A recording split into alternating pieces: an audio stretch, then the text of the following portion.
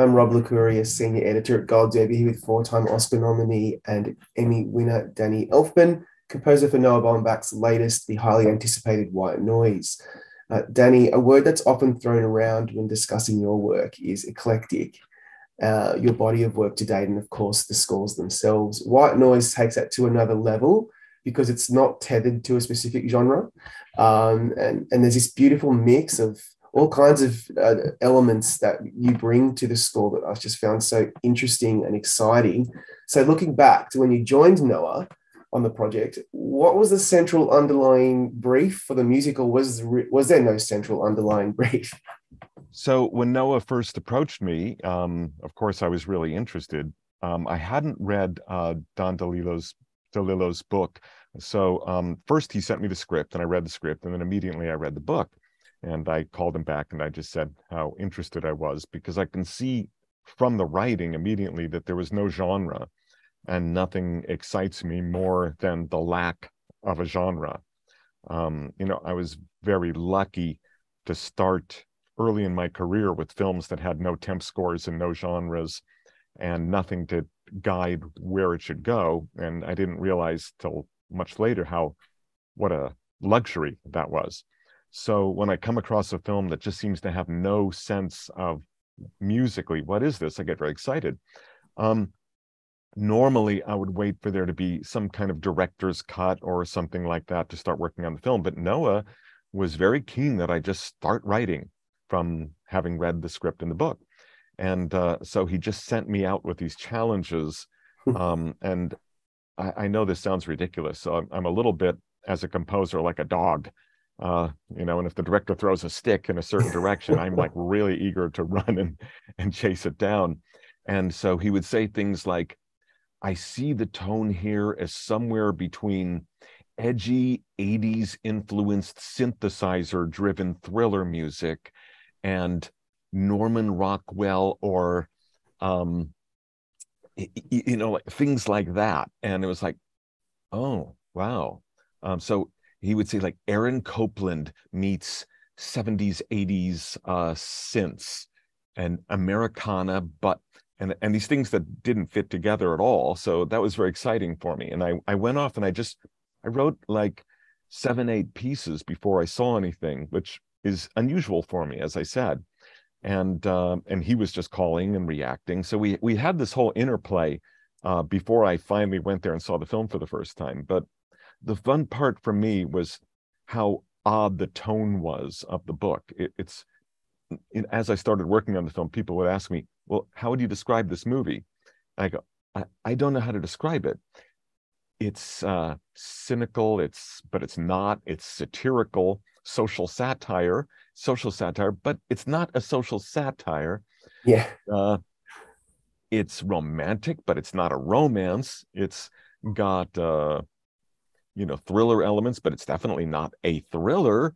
So I just have no idea how to describe it, other than Noah would just like really love putting these elements together that would seemingly have no place, and that to me was very exciting. So that's how we started. I find that so fascinating. I would probably, given just my mindset, I would have been terrified by that whole proposition of just go and try, like Giorgio Moroder meets, I don't know, the Night Stalker or something. Like, I don't know. It's just hard to. I mean, that really was one of the first conversations we had. What would happen if Aaron Copland meant to Tangerine Dream or Giorgio Moroder? Like, what would that sound be? And I was like, oh boy. Yeah, I mean, just looking at your past work, I could probably imagine that you'd really dive in deep on something like that. And that just sounds so interesting and exciting. It was a fun world to get lost in. Of course. I mean, that's a really great attitude, because you could have kind of gone the other way and just thought, oh, I can't do this, it's too hard. But I mean, thankfully, that's not the way you decided to go. You mentioned Don DeLillo's novel.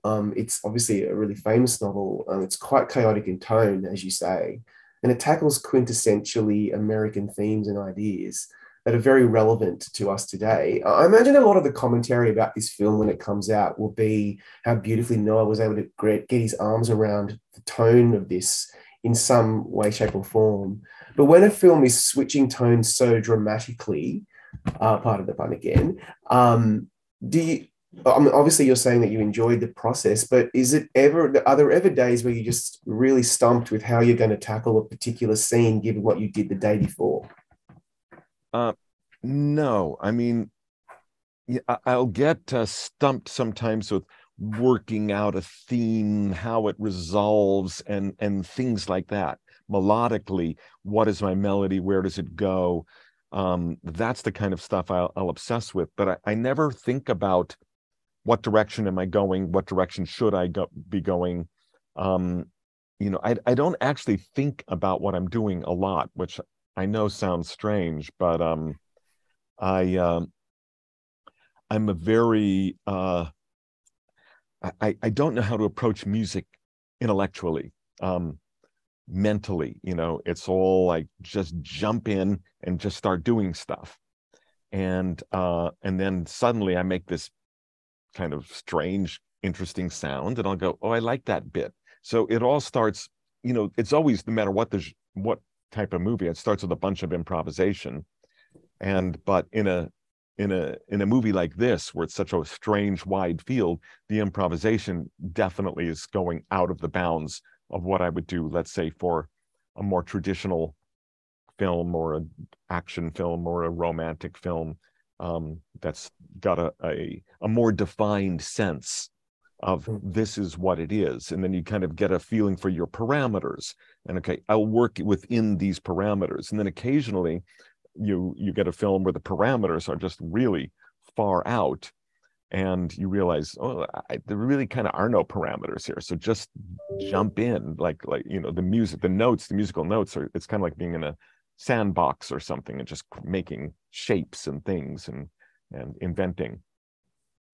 That sounds so rewarding. There's one question you've probably already received, but I'm fascinated to know about this, and I've always wanted to chat with you. And that is, this film covers a lot of material, but death and the fear of death also underpins a lot of what takes place in the story. So for anyone who loves your work, it seemed a no-brainer that you would be the composer to write the music for it. So that was the first thing Noah said when he called me. He goes, really? I've got a movie for you. It's about death and fear of dying. It's made for you. So that was his like pitch to kind of bring me in. And I he was joking, but it was pretty funny way to start a conversation. And I mean, immediately, that must have piqued your interest? Yes, of course. I mean, what is it about really that? My interest was just Noah, his work, and the excitement of working with such a talented director that I've never worked with before. But that was he said it as kind of a quasi joke, but that's how we got started, was exactly that conversation.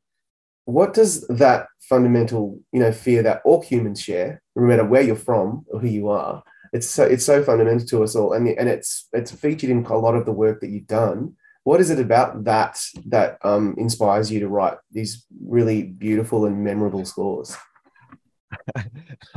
I just couldn't tell you. I mean, my whole life, starting in my 20s, I felt like I was already being pursued by death close behind me. So my whole life feels like it's been running from this grim reaper who's swinging at me. And Noah would ask me about that too, and I would say, I don't know why I'm that way. But yet I don't stress about it. It's just the way I see life. Is you're just constantly trying to stay one step ahead of death. That's always trying to grab you. In this particular case, the story is literally about that. But for me, it's usually more of like a abstract kind of a sense that's in the back of my mind.